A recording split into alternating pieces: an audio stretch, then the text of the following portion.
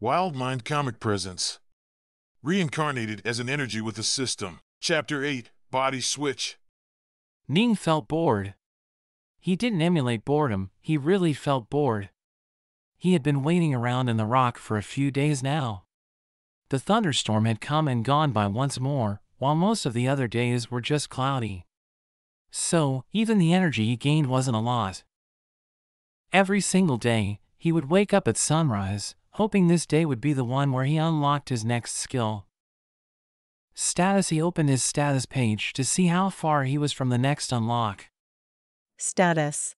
Energy, 126,524. Task, collect 73,476 more energy. Reward, you gain body switch. Shop, locked.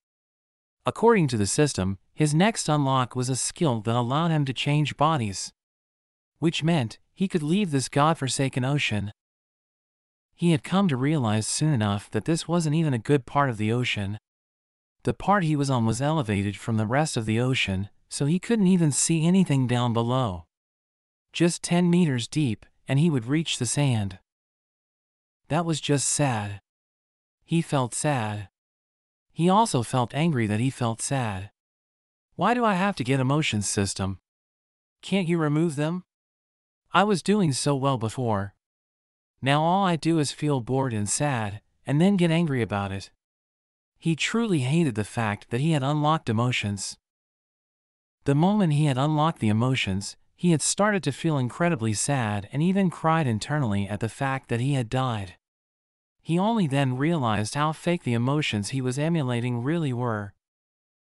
He was sad that he had done nothing with his previous life. From an early age, he was left out of everything.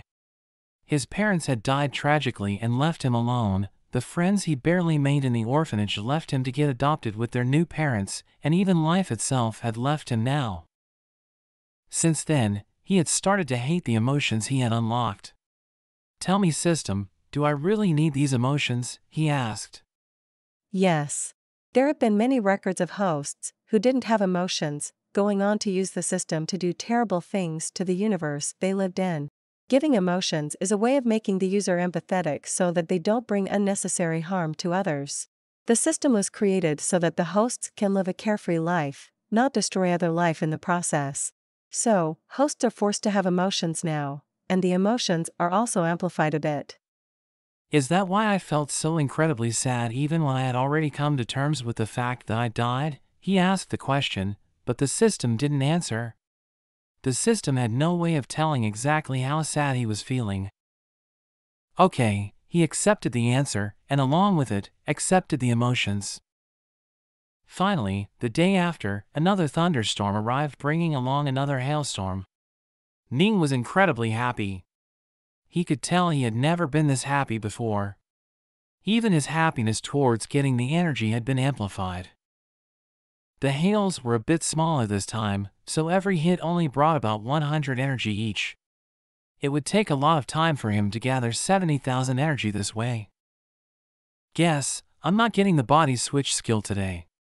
Hopefully, it starts getting sunny again soon. Just as he thought that, he happened to look up at the sky and saw something flash. Boom! A bolt of massive lightning appeared out of nowhere, hitting the rock he inhabited. It left about a 40 centimeters wide hole, and along with that quite a few notifications. You have lost 8624 energy.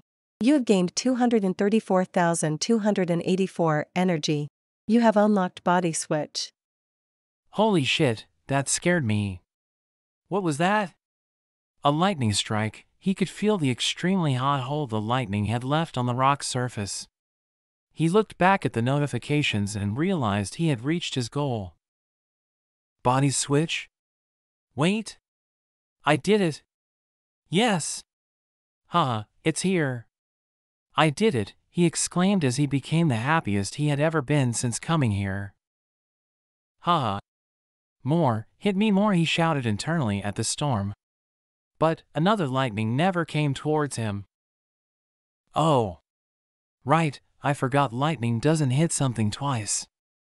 I got unnecessarily happy. He got a little sad again.